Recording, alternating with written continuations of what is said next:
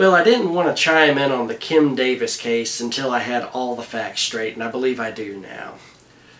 Let me start by giving you the background real quick. This all begins with the Supreme Court ruling issued June 26, 2015. In a 5-4 ruling, according to the U.S. Supreme Court, keeping with the Equal Protection Clause of the 14th Amendment, states must now issue marriage licenses to same-sex couples if they do so to opposite-sex couples. This is considered to be equal protection under the law.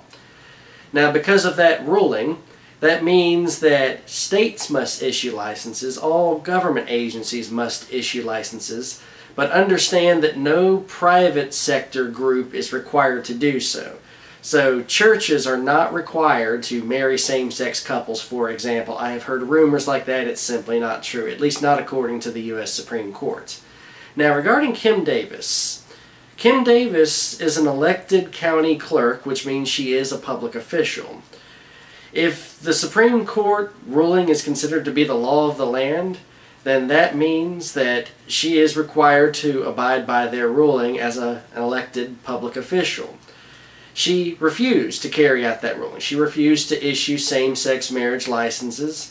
As a result, she was brought before court and was actually sentenced to jail, not for refusing in and of itself so much as contempt of court. This is where it gets messy. Apparently, she was charged with contempt of court because she blatantly refused to carry out the order and issue same-sex marriage licenses, and she also refused to resign. That part, refusing to resign, that's the last detail I needed to make sense of all of this.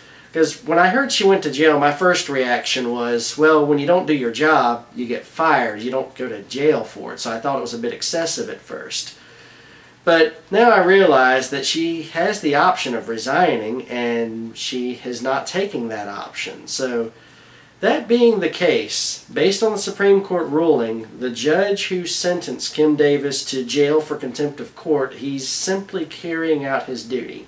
So I want to start by emphasizing that. Whatever you think of same-sex marriage, whatever you think of the Supreme Court ruling, that particular judge really has no choice but to do exactly what he did. Otherwise, he would be in defiance of the Supreme Court. So now that we've covered all the details, I think there's probably 3 ways you could really look at this from a legal standpoint. The first one is quite simply that the Supreme Court ruling is the law of the land. It goes into effect immediately because they did not stipulate otherwise. And therefore, Kim Davis deserved to be sentenced to jail for contempt of court because she refused to carry out the order and she refused to resign. Another point of view, let's go all the way other end of the spectrum, would be those who would argue quite simply that the Supreme Court does not have the authority to make a ruling like that. They would say that the Supreme Court is twisting the words of the 14th Amendment.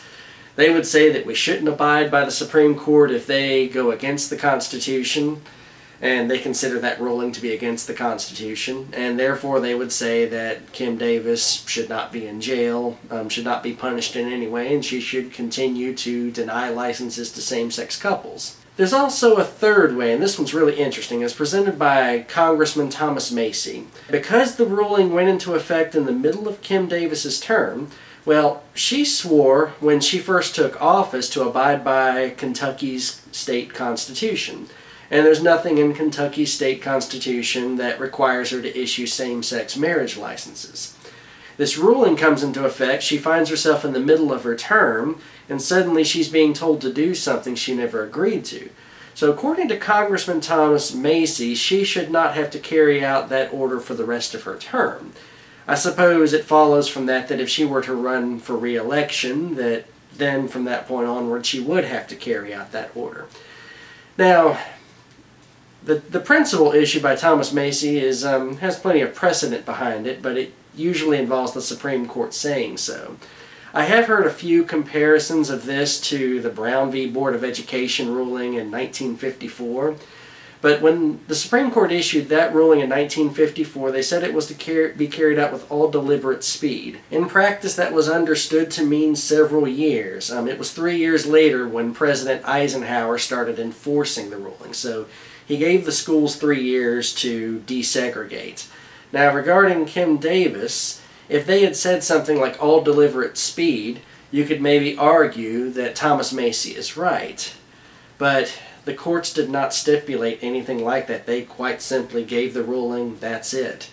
I suppose you could appeal the ruling and maybe the Supreme Court would make an exception, but as it currently stands, that's not where we are on it. So, those are basically the three ways you can look at this. Lastly, I guess on a more personal note, I just want to give some credit to Mr. Smith and Mr. Yates. They are the first gay couple that was married in Kim Davis's jurisdiction after she was jailed for contempt of court.